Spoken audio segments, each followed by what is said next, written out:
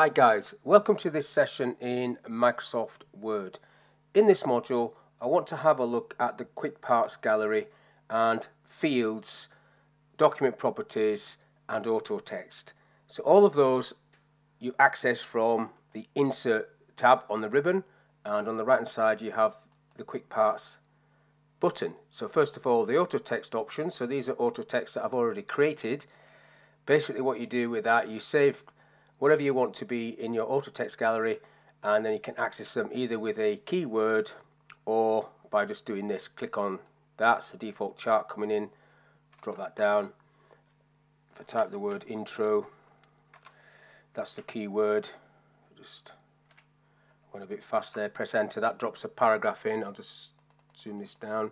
So these are all things that I've added to the quick parts gallery and the AutoText part of that gallery. Now how do you do that? So if let's say I want this line of text, all I do is go onto the Insert tab to quick parts and then save selection to the quick parts gallery, and then you've got the option of giving a name. So I'll just call this one test. It's best to give it a name that's more than 4 characters, otherwise you have to use a key command, and the key command to use would be F3. Quick parts it's going into, but I want it to go into AutoText. And then you've got the option of creating categories. So if I create a new category, I'll just call this training. As you get a bit more advanced in Word, you can use different categories. So I'll put that into training. Option there if you want to put a description of what this is. I don't. And then you can just click OK to that. Now if I just do Control A and delete all of these and then type the word test, you get the little tip coming up, which means I can just press enter and it will just drop that line of text on the screen. So that's basically how you save things into the AutoText gallery, that one. And then these are ones I've already saved before, and you can see there's quite a few in there. Now below that you've got this other option that says document property, and these are the document properties for this blank document, which I've not saved it at the moment. So you can insert what are called fields really. So if I just put company in there, you see it's already got the company details there.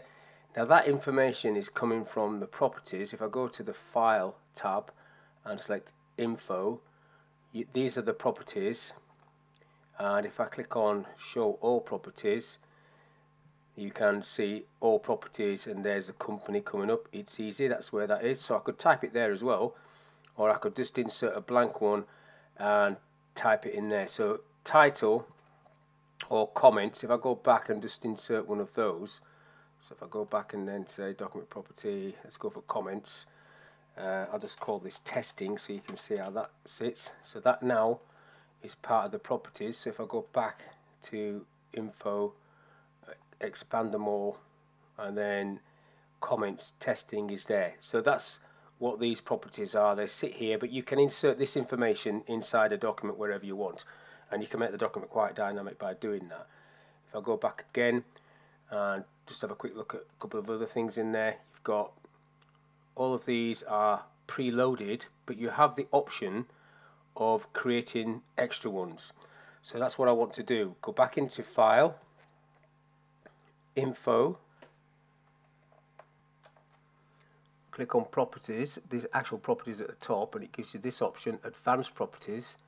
So you can now basically create your own. So these are just things that you've got already, but this is where I want to be custom, and then you can just select one of these. I'll just go for department, and then you've got to give it a default value. So I'll just say sales, and then you can add it, and you can see I've already added check by and done that one as well. That's got a default value of 0, but I'm going to change that to Saxton, and then OK to that. So now they don't sit there. Even when I expand that, I can't see those, but you've created them and then you can use them. So if I go back to the document itself, just come out of this one. When I go quick parts, document properties, they're not there either. Where you've got to get this information from now is through the field option. If I go to field, and then you've got all these options here, but I've already selected this onto document information. What you have to do is click on doc property, and then you're looking for department. In this case, there's check by, that's the other one I did, and then you OK that, and then it drops this department in there, and then you've got that option. So that was the document properties. Now fields in general, there's quite a lot of fields that you can insert into a Word document, not just what I've been showing you there. Simple ones though, if I go for numbering, page numbering, you've got page and then the different styles of page, section if there's sections, and section pages. I'll just insert a page just so it's sitting there so you can see it. OK, I didn't want to do it in the middle of that though. Let's come down here. So quick pass, field, page, 1, 2, 3, OK, and then that sits there. And normally you would put that in the footer and maybe save your own quick pass element. So fields, there's quite a lot of information in fields, not just numbering. You've got date and time, put the date and time in, I'll put that one in, OK, and so on and so on. So it's something to have a look at and look through to see whether there's anything in here that's of use to your document. But the last thing in this list is the building blocks organizer. This is all the different types of building blocks that you have in the quick parts gallery. So there's quite a lot of information here. If I click on the gallery option, you can sort by different galleries. So there's the AutoText entries that I've done, and you can see them as you click down there and what category they're in.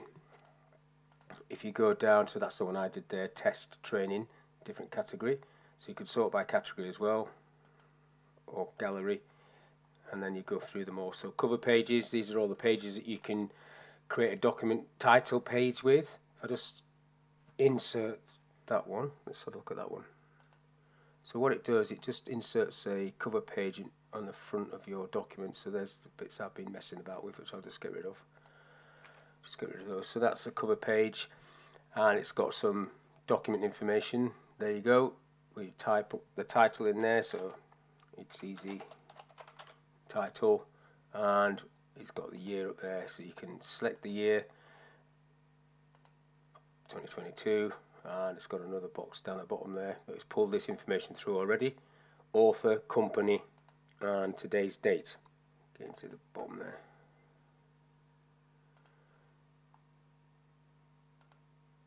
Field, let's go for all, and then I want file name. So I've got file name, and then you've got the path option there. So this, sometimes you want to go at the bottom there. So let's see what that looks like. So I've saved the file now as IT docs. So that's great. I just click on that and just reduce. I'm using Control and square bracket to reduce that font a bit. Now the problem with that is, if I want to do a page numbering as well now, so if I go, if I want to insert a page number,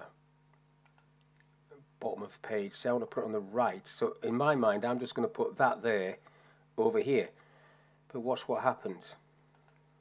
It does go over there, but it covers what I had already there in place. It covers it. It's like a strip of white paper that's gone all the way across there. So I'm just going to do Control Z to undo that.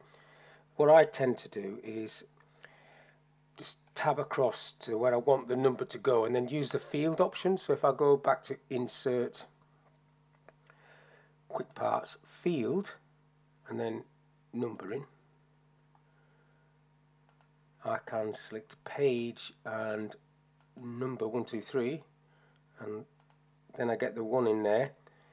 So now it isn't covering that up, and then what I can do after that is highlight this, go back up to Quick Parts, and save selection as footer, Steve's footer actually, Steve's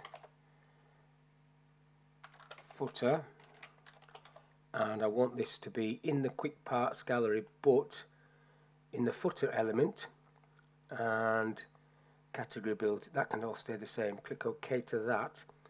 Now if I just get myself a new document and get into the footer area, go on to Insert, you can give it a key command as well, which I didn't do. but I'll just go into the gallery and get into footers, Steve's footer, insert. Now it's document 3 because I've not saved it, so if I just do Control S and just save that as document 3, and then I'll need to update that with the F9 key to get it to put the path in there, but it's got the page number and I've achieved what I was trying to do. Now I don't know why it does that when you insert the footers. I'm assuming the actual whole row has been saved in the Quick Parts gallery, and that's why it's like a piece of sellotape or paper going across the bottom of the screen. Go back, have a quick look. So that's all I want to look at really. These 4 main options, that's how you save into the Quick Part gallery, either AutoText or into the gallery itself once you've created something. That's where everything sits, and you can, in there you can edit things, so you can delete them if you don't want them, or edit. That will edit the contents, and you do whatever you want.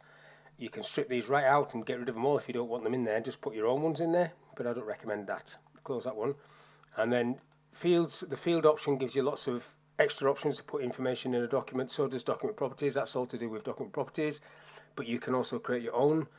And then I've already mentioned AutoText. So hopefully this little video has been of use to you. Thank you for your time, and I'll catch you in the next one.